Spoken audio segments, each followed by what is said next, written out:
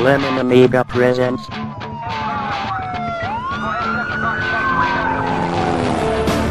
Playguide video review. Sit back and enjoy the show.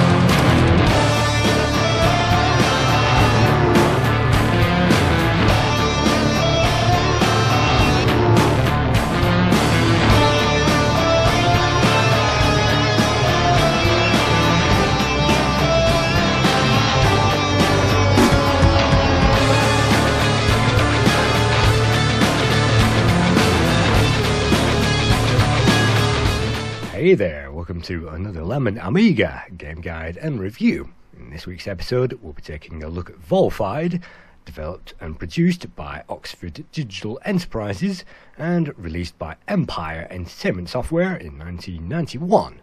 From this arcade-like title screen, we can change a number of options, including the game difficulty and up to 2 alternate players. And let's just leave the credit sequence on because that really doesn't spoil this game. But unfortunately, there is no music on the title screen. Let's press fire, check this game out.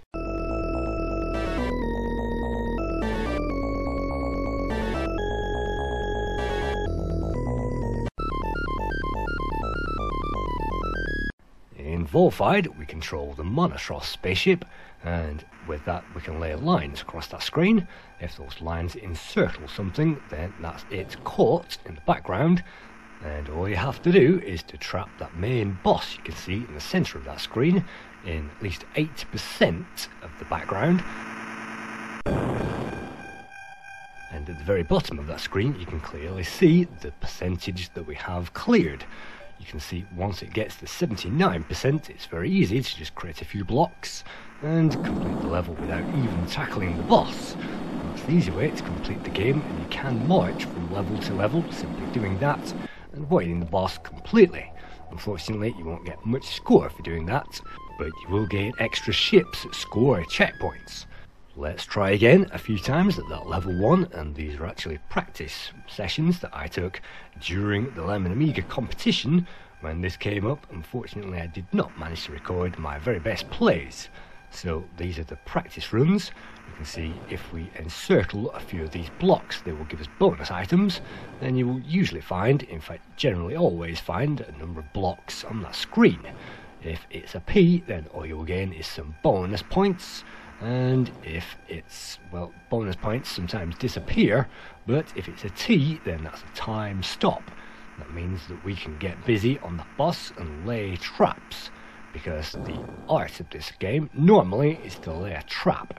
So now that we have most of that screen cleared, what we have to do is to try to get the boss in as small a space as possible and then trap him right at the last moment. But it's very difficult with 78% completed to create very small gaps. So let's make room for it, and that's 93.4%, which should hopefully give us some more bonus. You can see this is very arcade-like, just like most Taito arcade original games, such as Rainbow Islands and Bubble Bobble.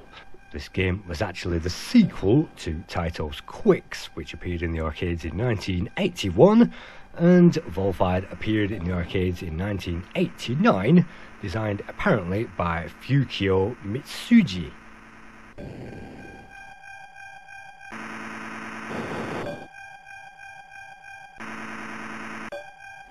The aim of every level is to simply draw tiles across that screen by holding down the fire button and pulling in the desired direction. That will move us out into open space, and in open space these enemies will kill us on contact, and any of that firepower will kill us as well. So let's just take the easy way and grab 95% of that level. Again, we don't really have to tackle that boss, all we have to do is encircle that thing and avoid all the other enemies which are on that screen. And there are always some enemies on that screen. At the moment they are not intelligent on the first level, so let's tackle that again. And it's always random what you'll find in these things. The C actually clears the screen of enemies, which makes the whole job a lot easier. And you can see the laser there. Usually we can shoot the enemies with the laser, and the S is speed up. So let's speed up that footage and build a trap for that boss. And these bosses are quite ignorant, but you can, as we shall see at the end of this review, lead them by the hand and direct them into our traps. But if you can't do that, well, you're going to have to make hay while that sun shines, and while those enemies' bullets aren't touching us, then we have free reign on that level, and we can create whatever we like. This gives us lots of time to pick up any bonuses, and you saw I picked up the T, which froze the time again, and you can see if that boss cannot escape that 1 pixel exit that we've managed to create, then that's the boss secure. And you'll also notice that the boss reduces in size the longer that thing is on the screen, and the more walls it has to bounce off. So at this point you can trap it in a corner. You can create a very thin corridor to trap it down, which we will be seeing at the end, or you can simply wait for that boss and bide your time and find the best moment. But you can see our shield is depleting very rapidly, and if I pause the action and get this back to real time, you can see we have no shield remaining, and when we have no shield remaining, we'll die. And unfortunately, any contact with anything with no shield remaining means a life over. So now that we've lost that life, we can actually go for broke, close down that exit, and that gives us 99.5, which gives us a decent score, and decent scores are only gained by taking on that boss. And so for the final time, let's see if we can improve on that. There are many different ways to complete each level, and you can even see a flashing block in the very centre of that screen. Let's just speed that up again and see what we find. Well, we found the clear, which saved us using that laser, but we will see some laser action later on. And so yet again, all we have to do, wherever that boss is, we can block him in slowly. But if you touch that boss or its firepower, unfortunately you will die, and so you'll have to time those foyers into open space, otherwise the boss will kill you and they will aim on target. With such a box this size, it's not particularly hard now to trap the boss in its smallest form, but you can see I'm biding my time waiting for that, and if we construct things in open space, that shield will momentarily pause, and that means we can bide our time even longer. But which of these corners would I like to trap the boss in, and do I venture out to try and get that course even smaller? Well, I could do that just by doing this, but that gives us 99.8, and unfortunately that is not the top score. 99.9 I could have had if I went up and moved across instead of straight up. But that's how you complete the first level, and you get 2 ships as well, one for crossing the first checkpoint and one for completing that first level. And normally that would put us on to more ships, but this is actually a mishmash of different attempts at these levels that I've actually edited together, so you can't compare the score or the ships either. But let's move on to level 2. And on level 2, what I like to do is to build myself a small skyscraper, and you will notice those bonus blocks stay on the screen for a limited time. When they disappear, unfortunately, they will not count for anything. So let's yet again complete that level the easy way, and sometimes you can get through levels in seconds, certainly under a minute in this game. And if that is your playing style, then you can probably get through the first 10 levels by now. But if you go the hard way, then this game will take forever, and as we will be seeing at the end of this review, you can make these levels go on forever if you like to do that. So it is entirely possible to bide your time and complete these at your own leisure. But for now, we've found the laser, and the enemies again on this stage 2 are very easy and very dumb, and they will simply bounce around the screen like an Amiga ball. And so all you have to do is to get over to where they are and fire in a direct line towards those. But if you get stuck behind a block or some area that you can't move, unfortunately you are at the mercy of those enemies. And so let's just collect a speed up and a freeze time icon, which means we can get rid of the last of the enemies and start to tackle that boss. Again, if I can trap him on the very top of that screen, that's great. And the boss will reduce in size all the way down to a very small thing indeed, which means we can trap him in the corner and get 99.9%. And even that's 93%, which still gives us some score, but you have to really get over 99% to get the best scores or any kind of score on this level. And every level is pretty much identical. What you'll have is bosses, and various aliens, which sometimes will attack us, but most of the time at this stage just drawn around.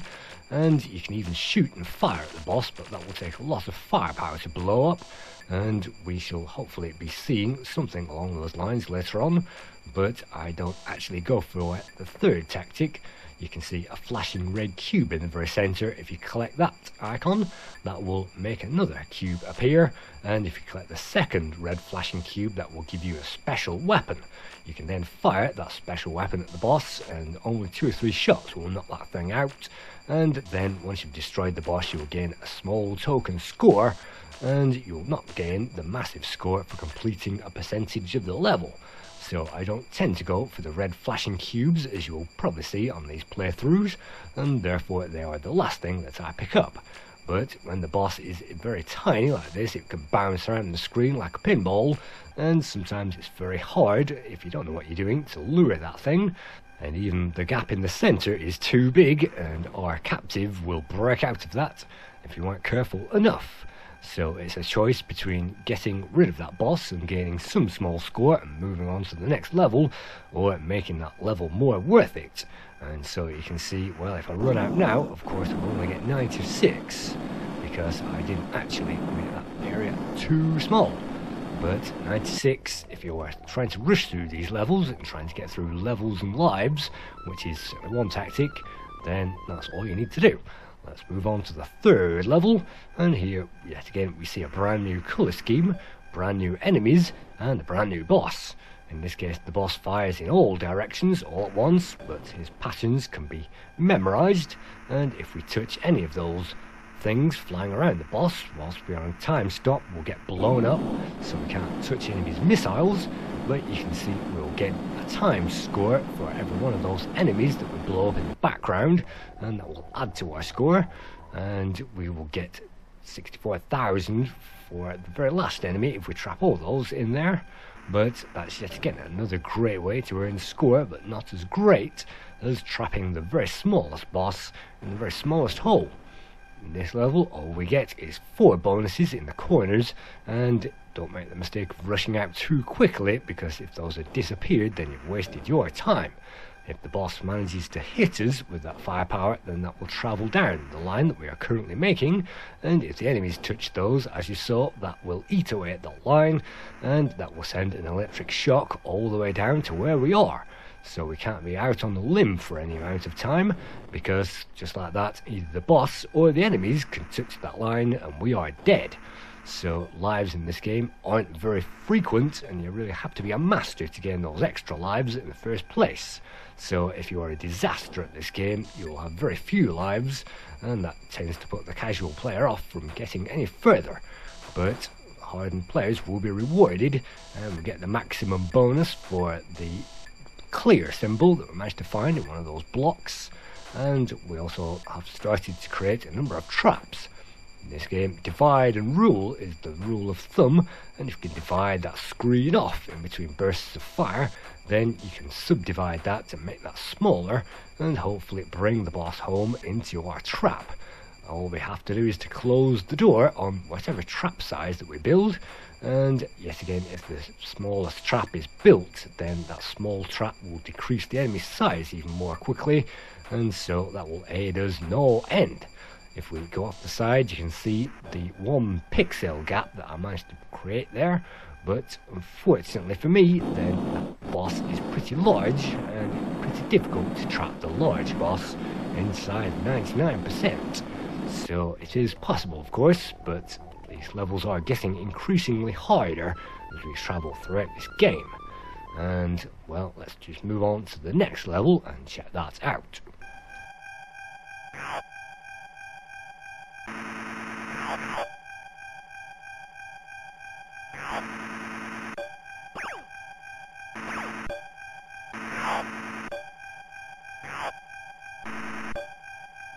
You can see the backgrounds will change from level to level, but the sound effects remain mostly the same.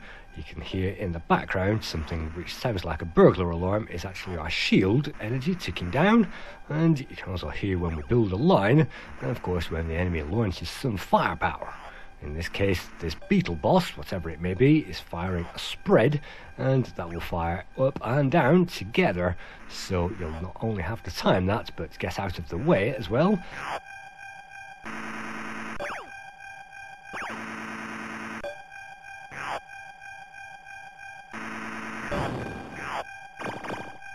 If in doubt, go for the collectibles, and if you find a C or a laser in amongst all that lot, it's great, because these incessant enemies buzzing our area really do make life hard work.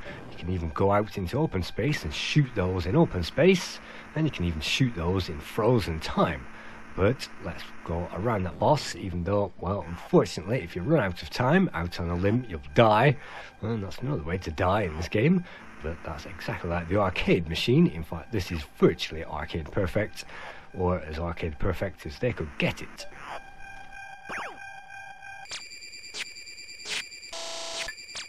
Otherwise, if we leave blocks on that screen, sometimes the bosses will get trapped among those, and I've certainly noticed getting easy kills is easier when the blocks are there to trap the boss in. But you can see I'm not sure which way the boss is going to go, and I want to create top traps rather than block the boss at the bottom. So it's a split decision, and the atmosphere in this game with all this action going on and a shield ticking down is palpable, because you really have to stay on the move and start thinking many steps ahead. Maybe I've put all my eggs in this one basket and the boss is certainly not moving up there, and I could split that right now and end the level without losing further life, and that's precisely what I'm going to do. So sometimes it really is a split decision, and lives mean everything in this game.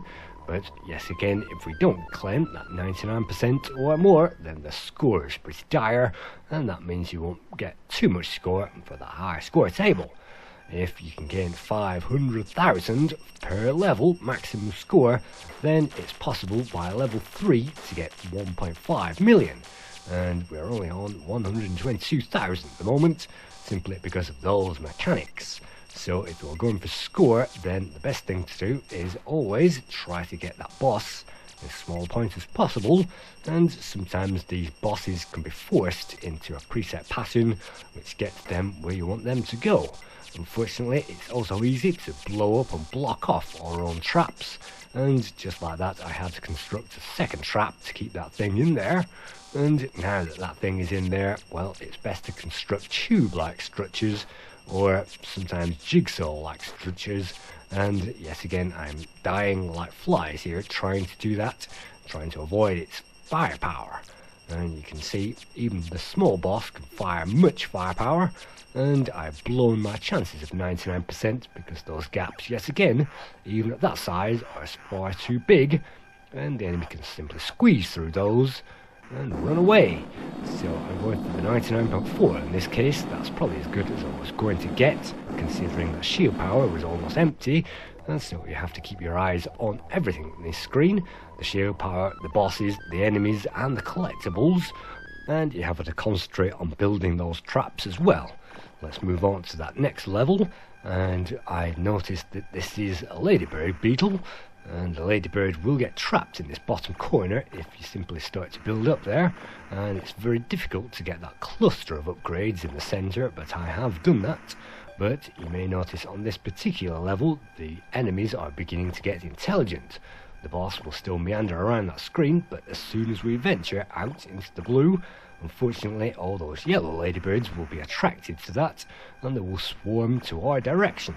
And so if we are in open space for any amount of time, we will get swarmed, and that means we'll have to time these measures. And so although I know that the ladybird will get trapped in this bottom corner, running out trying to avoid all these enemies and the firepower as well isn't easy, and the ladybird will fire in our direction. It doesn't fire up and down, it fires directly on target sometimes. So what I'm attempting to do is to move to the other side of that screen and to lure all those small enemies across there, and you guessed it, as soon as I did that, then the boss moves directly to where I wanted that boss, directly in that bottom corner, and we could have had that 99%. So, well, I'm just going to speed this footage up again because I didn't quite get that. and the boss will always go to that bottom right corner if you decide to build and follow that plan directly. But unfortunately I missed that opportunity, so if you do that, then sometimes the corners are great to trap the boss into, and you can see I'm wasting my time here because the boss is being blocked by all these bonus blocks which haven't been removed, and I'm wasting my time simply trying to avoid these enemies and trying to chop that screen in half using the 50-50 formula. And finally the boss is down there, but we lost a life. So little enemies and big enemies on the screen make life a handful, and you can't always rely on your own skills, your own judgment to time these things perfectly and to get just what you wanted and in time.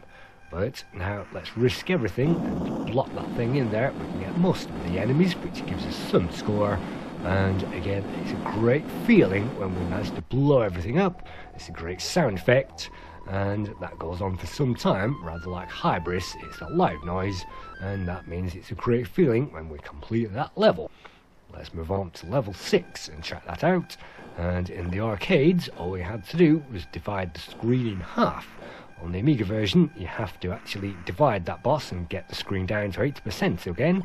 And if you manage to divide that boss in half using the middle of the screen, so there is a boss half on the top and the bottom, then you can gain extra points by doing that. This is called the separation round, and all you have to do is either clear that screen or separate the parts of that boss. But as you can see, avoiding all these enemies is difficult, and the first thing to do is to get all those bonuses. But yet again, you're going to have to time those maneuvers and make very small jumps out there. Otherwise, very, very risky maneuvers will obviously end up with death.